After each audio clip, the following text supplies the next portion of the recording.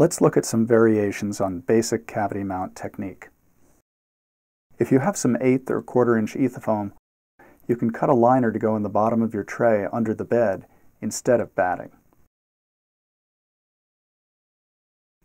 This gives you a soft, uniform surface under the Tyvek. It's especially useful if your specimens are robust and you're cutting multiple cavities in one tray.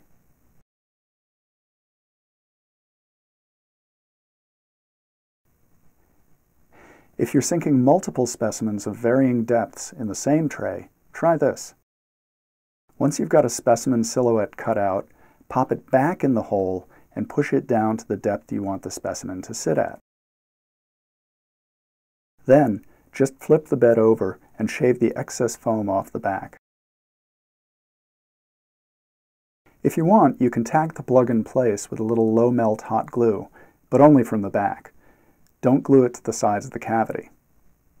You could also use a heat gun to fuse it to the bed. You can use the same technique to countersink subtrays and boxes into the bed. If you want to vary the depth of a cavity to conform to a very uneven specimen, you can cut the plug into sections and fine-tune the depth of each. This technique of reinserting the silhouette can help you get a really tightly upholstered cavity.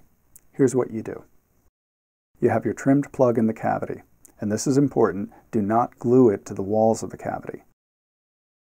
Cut an extra generous piece of Tyvek. Crumple it. Then hold the Tyvek firmly against the floor of the cavity. Take your mini spatula and tuck the Tyvek into the gap where the wall and the floor of the cavity meet. As you tuck, try to keep the Tyvek evenly distributed. Try to avoid big folds. Then tuck the Tyvek into the slit around the rim. As you do this, be careful not to pull out the inner tuck.